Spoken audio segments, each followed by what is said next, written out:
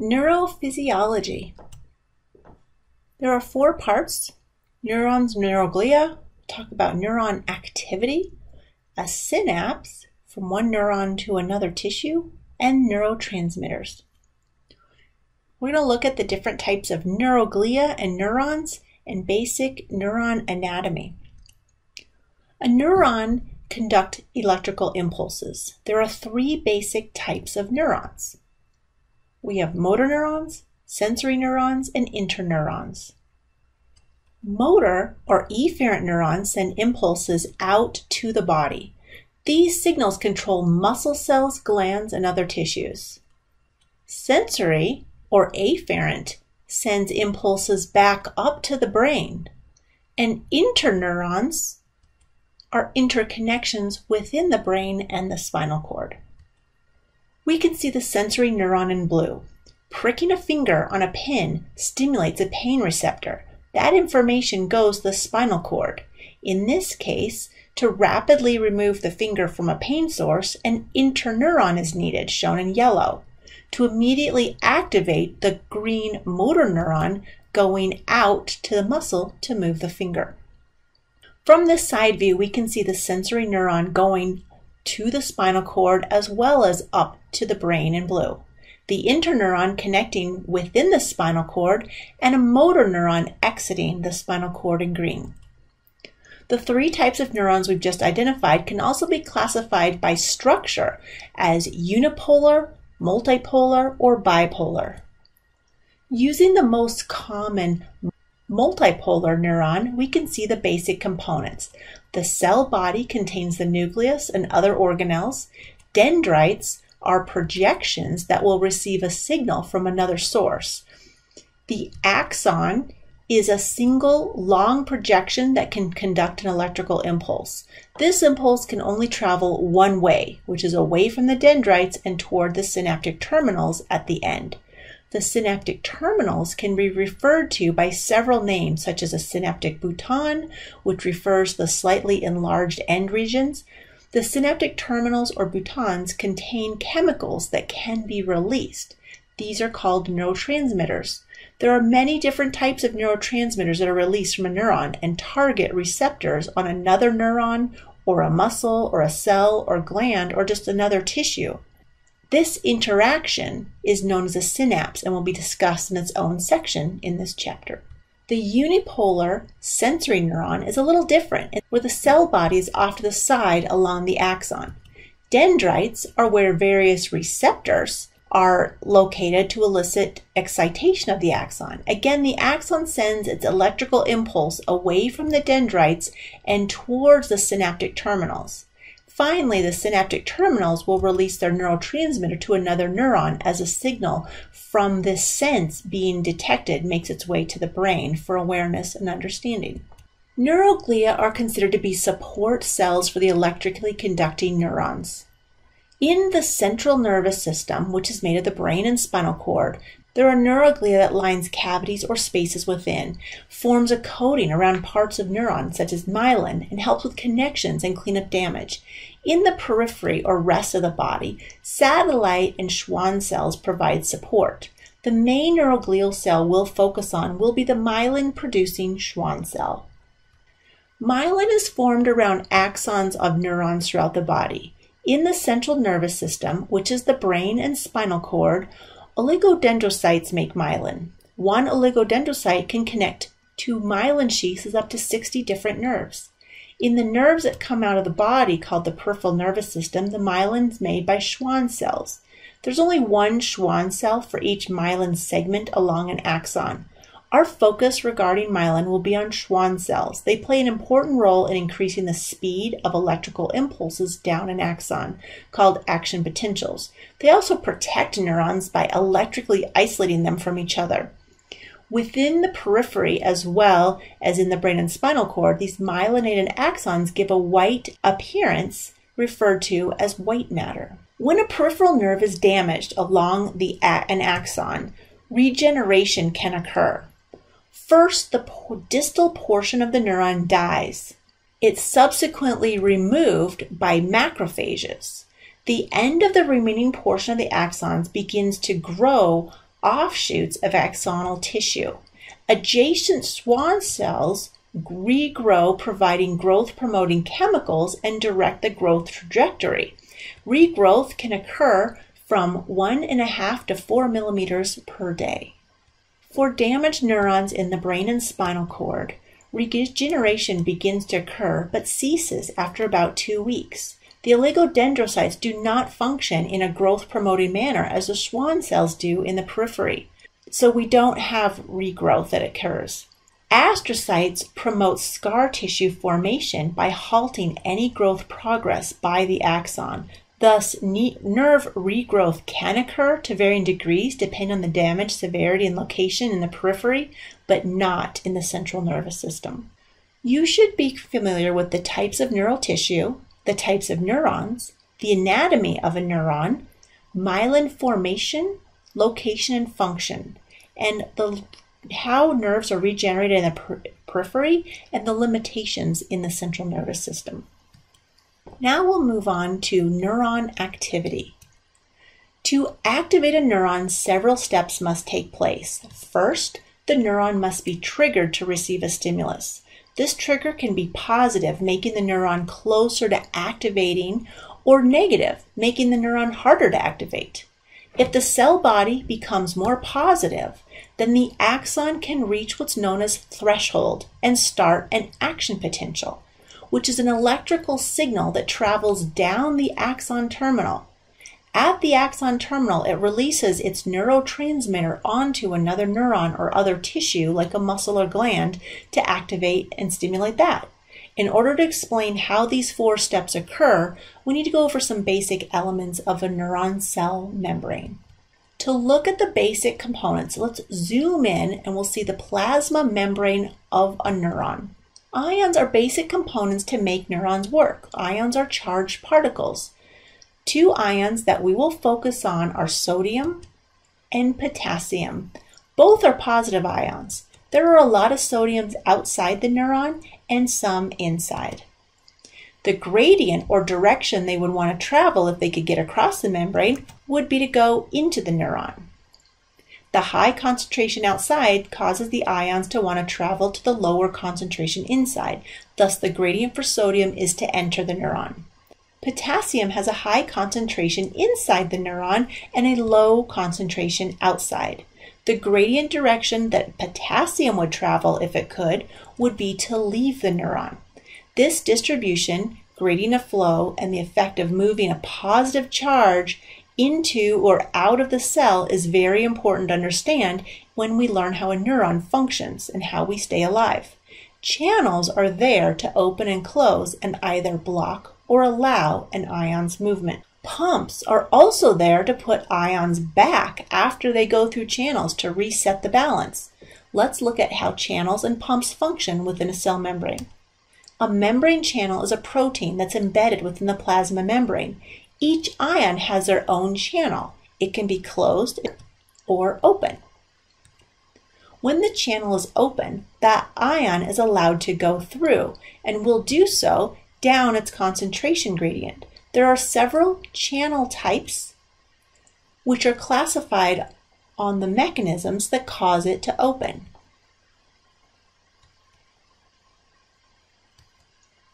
Some membrane channels open when a certain chemical, such as a neurotransmitter, binds to the receptor. Each receptor is unique, so a specific chemical binds to only specific receptors. These are called chemically gated channels and are found on the neuron's cell body and dendrites, where it will receive neurotransmitters from another neuron. Other channels open when the area adjacent to it reaches a certain voltage. The voltage level that opens a voltage-gated channel is known as a threshold voltage. In this example, the incoming blue ions are positive, more accumulated in the adjacent area of a voltage-gated channel. This changes the voltage sufficiently that it reaches threshold and it will open. The incoming positive blue ions in this channel causes the voltage to change even further in this area, enough that's going to ultimately activate the channel next to it. These voltage-gated channels are along the axon of a neuron. and it is the opening of one causing the opening of its adjacent neighbor, occurring progressively down an axon. The channels are specific to an ion. The two we'll focus on for the neuron are sodium and potassium. Sodium ions are represented in blue and potassium in pink. Sodium is abundant outside of the cell. When sodium channels open, sodium will rush into the cell. This diagram shows the axon portion of a neuron, and the influx of sodium causes the inside of the neuron to be more positive. Potassium is more abundant inside the cell. When potassium channels open, potassium exits the cell. Because potassium is a positive ion, its exit from the cell will cause the cell to become more negative. The chemically gated channels are found on the body and dendrites of a neuron. The chemical it receives is a neurotransmitter. There are several different types of neurotransmitters. The voltage-gated channels are found along the axon, where the voltage changes activate adjacent channels and then activate the one after that in a sequential fashion, one direction down the axon toward the axon terminal. One interesting note is that the neurotoxin found in pufferfish will actually bind to voltage-gated sodium channels. It is a blocker of that. And if it blocks that, action potentials aren't able to travel down the axon, and the person will die due to paralysis, particularly the diaphragm where they can't breathe. So then we have membrane pumps. The pumps in a membrane require energy because they're moving these ions back against their concentration gradient to reset the balance. So the pumps restore the balance after the ions have gone through the channels. ATP is used to move these back into place. Because sodium is being moved against its concentration gradient, we'll need ATP for it to rotate and release it back. In actuality, the pump not only moves sodium out, but it also moves potassium back in at the same time. Both ions are being moved against their concentration gradients, thus needing ATP. This returns them to their proper balance. The ions across a membrane are very important for voltage. So we know outside the cell we have a lot of sodium, and inside the cell we have a lot of potassium. Inside the cell, we also have a whole lot of negative proteins. So the voltage of a neuron at rest is minus 70 millivolt. So it's quite happy at minus 70 millivolt. When we open up channels and allow a lot of sodium to come in, we can bring this up from minus 70 up to 0 and then farther up to plus 30 millivolts. So it's a range of 100 millivolts that can occur across a neuron cell membrane by just the influx of sodium.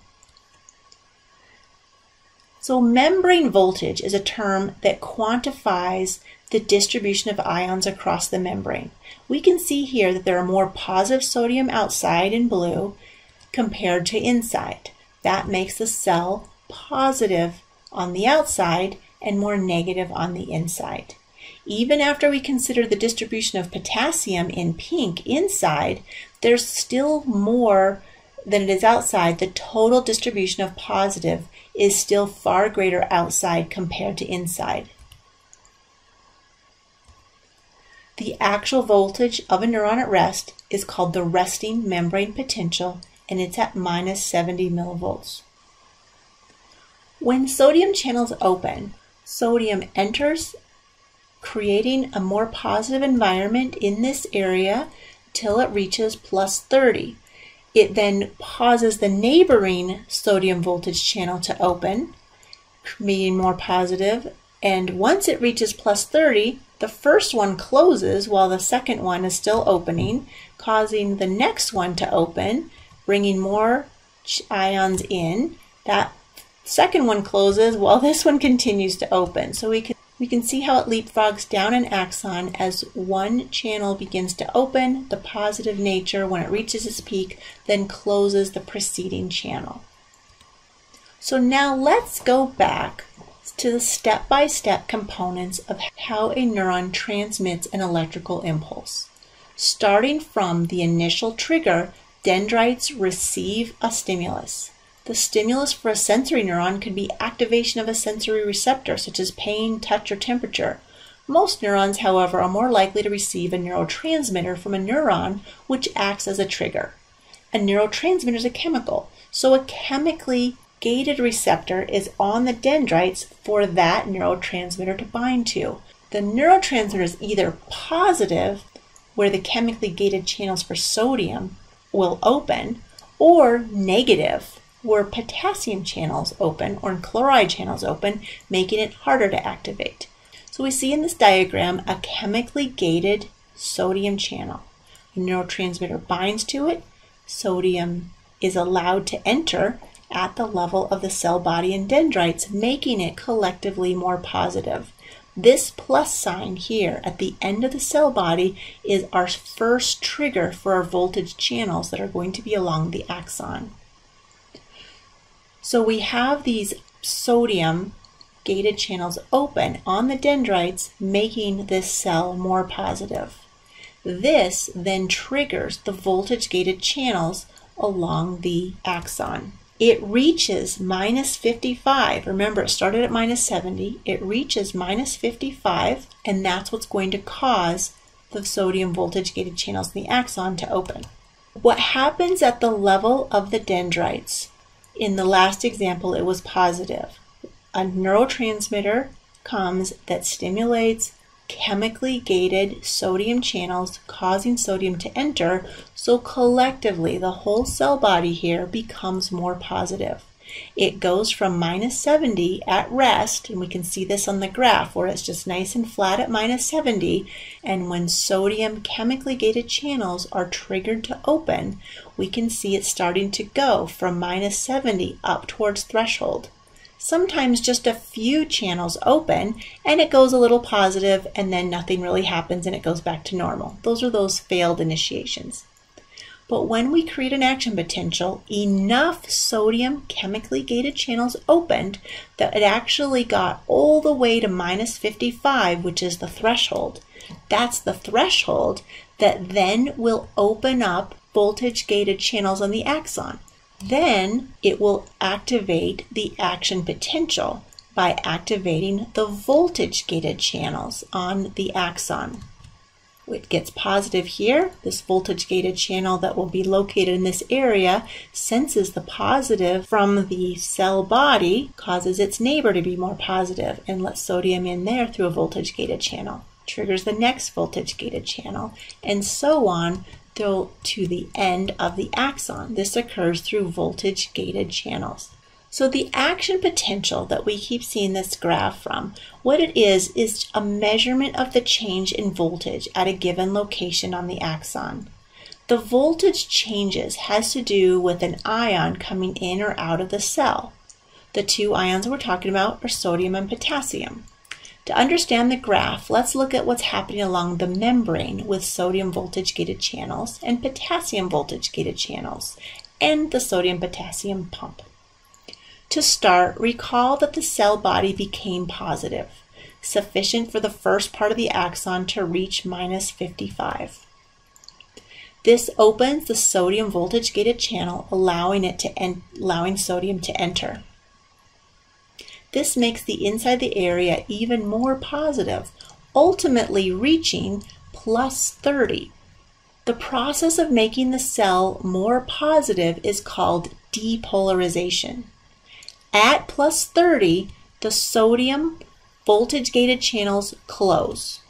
Also at plus 30, the potassium voltage gated channel opens, allowing potassium out. Since potassium is a positive ion and it's leaving the cell, it helps the voltage to go back down, returning it to the normal negative state. The process of returning the cell to minus 70, its resting membrane potential, or bringing it back down, is called repolarization. Finally, the cell is back to minus 70. It's at this point that the pump brings back potassium 2 of them, bringing them back into the cell, and it sends out 3 sodium to restore the proper balance. So this region of the action potential of graph is known as hyperpolarization because it went past the normal resting membrane potential. So it's this dip that goes down. Hyperpolarization phase is during the time that we're doing this rebalancing of sodium and potassium.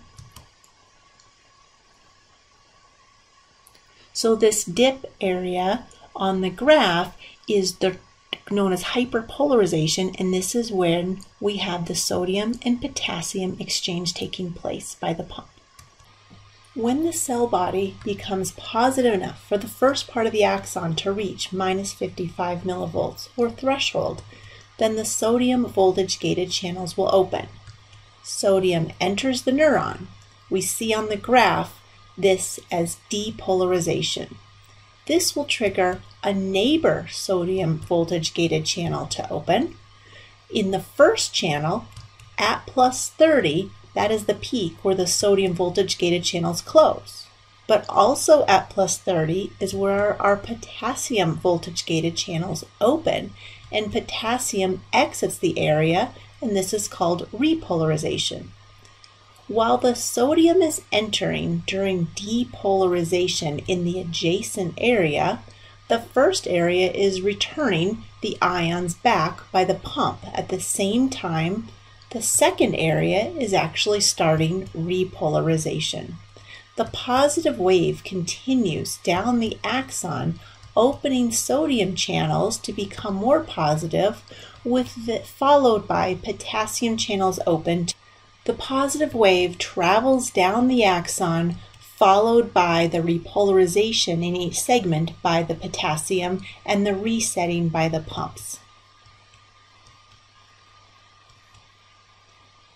So let's go through the steps of this action potential graph. To start, the sodium voltage gated channels are closed at the normal cell voltage of minus 70 millivolt. This is the resting membrane potential, the normal voltage of the cell at rest. If the cell body gets positive enough to go from minus 70 to minus 55, it'll cause the first voltage gated channel to open by reaching the threshold voltage. This starts the depolarization phase where sodium enters the cell, making it more positive, which you can see on the graph as the rapidly rising phase.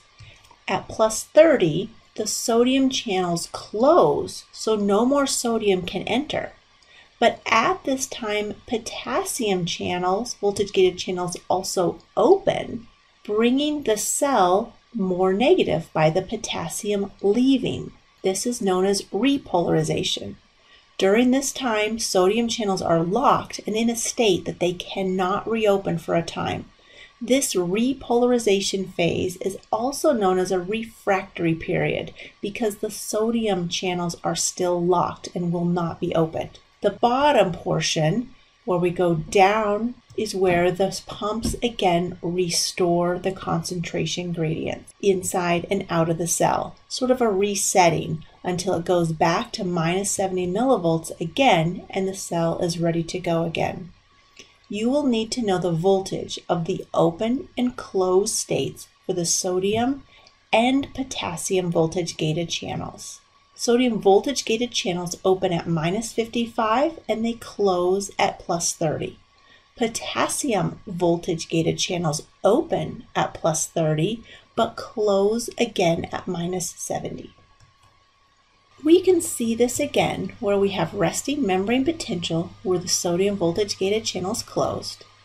During depolarization after threshold, the voltage gated sodium channel is open and the red line becomes positive because sodium is entering the cell. That's known as depolarization.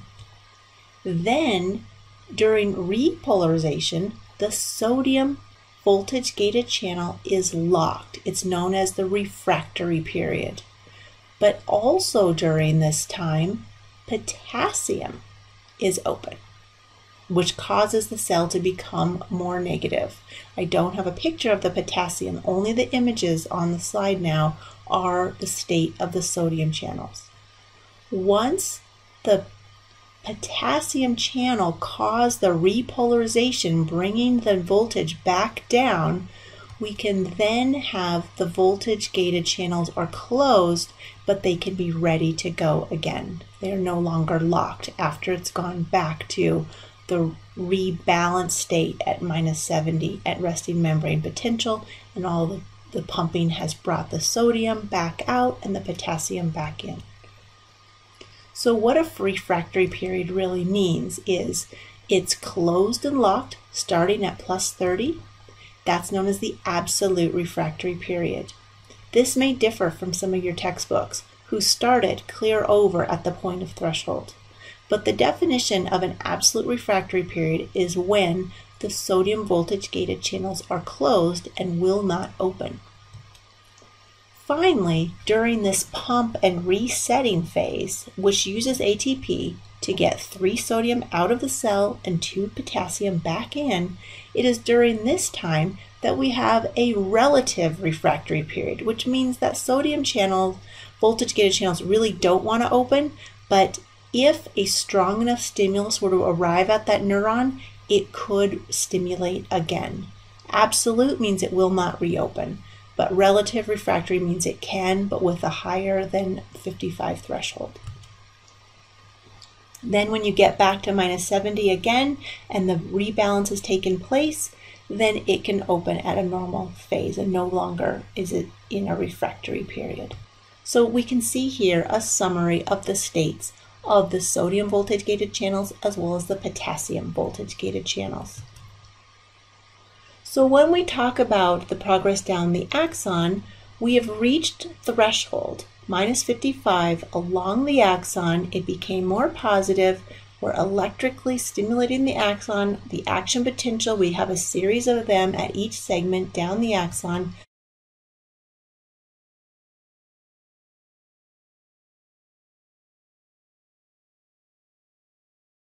And we finally get to the end.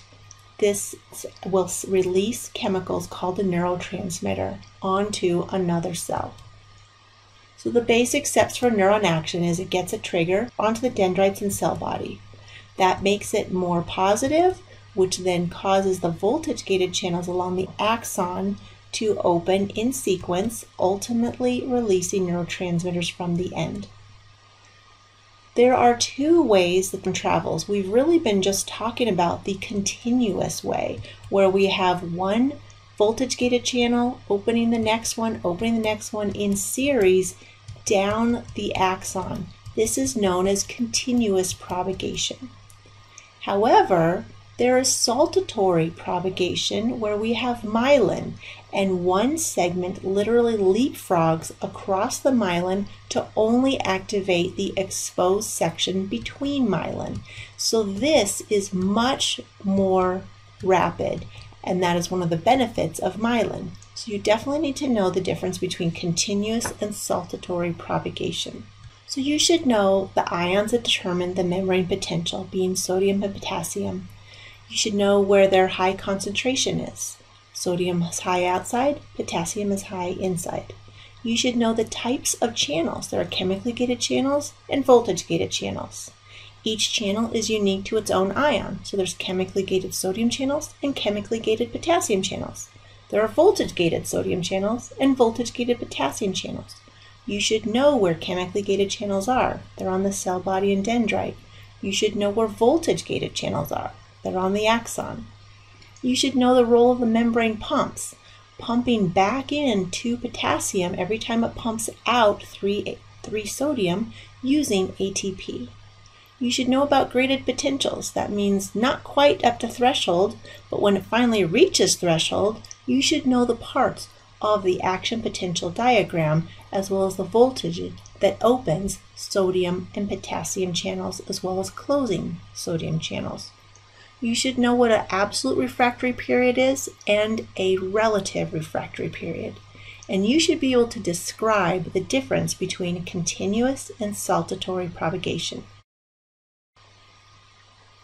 For the synapse, we'll talk about the components here. The release of a neurotransmitter onto another cell, such as another neuron, muscle cell, or gland, is known as a synapse. The components are the end of the neuron and the axon terminal that releases a neurotransmitter onto the membrane or of a second cell. The components of a synapse start with the end of a neuron, the axon terminal. Inside these enlarged ends are bubbles filled with neurotransmitters called vesicles. There are many different kinds of neurotransmitters, and each neuron releases one type. The neurotransmitter crosses the space called the synaptic cleft to reach the other side and to bind to a receptor on the membrane of another cell, usually the dendrite of a neuron, or it can be a muscle cell. When an action potential arrives at the axon terminal, it causes calcium to enter, which pushes these vesicles to the membrane, and once it touches, it opens up and the neurotransmitter falls out and enters the cleft, crossing over to the postsynaptic membrane of the second cell. Once the neurotransmitter is bound to the receptor, it can't stay there endlessly stimulating the cell. The neurotransmitter is removed. It can just float away via diffusion, or it can be broken down by an enzyme, which is what happens to the neurotransmitter acetylcholine. It most commonly is just taken back up into the axon terminal, and the process is called reuptake. Many types of narcotics block the removal of neurotransmitters to allow it to sustain action for longer periods. Many medications target this as well for specific neurotransmitters. Neurotransmitters are most commonly brought back to the axon terminal, either whole or in broken down pieces, to be reformed, as is the case with acetylcholine at the neuromuscular junction. So for a synapse, you should know what's the presynaptic and postsynaptic components, as well as how a neurotransmitter is released, and then how it's removed or taken back up. Finally, we'll go through the different types of neurotransmitters. The action of neurotransmitters can be to excite a cell, meaning it's going to open up sodium channels and cause cell depolarization and cause an action potential, or it can inhibit a cell, causing the cell to go farther away from threshold and making it harder to reach an action potential. There are two main categories of neurotransmitters. The main group has subclasses which we won't address, but just categorize them as small molecule ones that get released and then, via reuptake, get recycled to be released again. The other group on the right is technically known as a neuropeptide because they're large molecules, and once they're released, they stay out there until it degrades, so they actually stay out for a prolonged period of time, so they're more potent and longer lasting. Acetylcholine is the first neurotransmitter we'll go to. Its site of action occurs in the brain, but we also talked about it having action at the neuromuscular junction. In the brain, it is involved with our memory, and its pathology is associated with Alzheimer's disease. The area of the brain that utilizes a lot of acetylcholine is the hippocampus, and it's where our long-term memories are. The neuromuscular junction on the muscle cell is obviously where we activate a muscle when it's released from a neuron. Norepinephrine. This is a neurotransmitter that in the brain causes us to feel good. It's one of our feel-good neurotransmitters. However, too much norepinephrine can increase aggressive behavior. The sympathetic nervous system outside of the brain actually uses norepinephrine, known as noradrenaline. It's part of our flight or fight, so it's actually quite normal. It's not really about elevating mood or being aggressive. It's just about responding to danger. It's only within the brain in certain regions that it has an effect on how we feel and our mood, or in the cases of excessive amounts, increases of aggressive behavior. Amphetamines will cause us to release more norepinephrine in the brain. What can block the removal and cause this neurotransmitter to stay in the cleft for longer and having longer action would be something like cocaine or MAOIs, which is a type of antidepressants. Dopamine is another neurotransmitter that's involved in motor coordination, so its pathology in this orange color is associated with Parkinson's disease. People with Parkinson's disease have tremors, and there's a very specific part of the brain known as the substantia nigra or it's part of our motor pathway. And this region utilizes a lot of dopamine. So when we don't have enough dopamine in that part of the brain, that is one of the problems associated with Parkinson's disease. And we can increase it by giving the patient L-DOPA. In the blue component, the dopamine in other parts of the brain actually is another feel-good neurotransmitter. It makes us feel satisfied. It makes us, when you've achieved a task and accomplished something, that you have a level of reward and satisfaction. So amphetamines also increase dopamine, just like they do for norepinephrine. Likewise, cocaine and MAOI inhibitors also block the removal, making us have greater effectiveness of our dopamine. Serotonin, again with our feel-good neurotransmitter. Serotonin is associated with depression and other symptoms associated along with depression. Prozac is a drug used to specifically treat serotonin. Prozac blocks the removal of serotonin, making it more effective. Glutamate is a neurotransmitter that's involved in learning and memory. And so it's involved with learning new things and transmitting them into long-term memory. Glutamate is affected by alcohol, and it causes impairment of learning and memory, or putting what you've just learned into long-term memory. So if you're studying for this class, don't drink alcohol while you're doing so. GABA is our inhibitory neurotransmitter. And if somebody doesn't have enough GABA, or the GABA levels are not high enough in certain parts of the brain, it might lead to somebody to be triggered more easily, such as occurs in somebody having an epileptic fit. So epilepsy is associated with not enough GABA, and so the neurons are too responsive. They will trigger at anything. Their resting membrane potential is a little too close to their threshold. Valium actually causes more GABA to be released, and it helps to bring down your resting membrane potential, so to make it less hyperresponsive. Alcohol can also affect GABA, but only in the way of motor function. So if you see a person that's had a lot to drink in terms of alcohol, they may have lost a lot of their motor coordination, and this is due specifically to GABA. Now that same person, if they drank too much, back over here to glutamate, they might not remember what they did. So glutamate is affecting memory, and it's influenced by alcohol, but GABA affects motor coordination. Substance P is our first of those neuropeptides. It actually is released and it stays out until it degrades. And so substance P is associated with pain. It's also associated with vomiting. It's slow to build up. It depends on what neurons are releasing it, but pain is probably the most commonly associated thing with substance P. So it's pain duration and intensity. Hot peppers, for instance, cause the release of substance P in the mouth, and that's why it has this long, sustained release. Endorphins are our other neuropeptide. They are released to inhibit substance P. And so endorphins can offset someone experiencing a great deal of pain. In other cases, people that exercise, that become almost addicted to exercise because of the intense exercise, over time can actually cause an increase in endorphin levels, and this is known as the runner's high. So for the neurotransmitters, you should know the name of each one. You should know what each neurotransmitter does and the influence of drugs, medications, or alcohol on them, as well as pathologies for certain specific neurotransmitters. We talked about Alzheimer's disease, we talked about depression, aggression, as well as Parkinson's disease.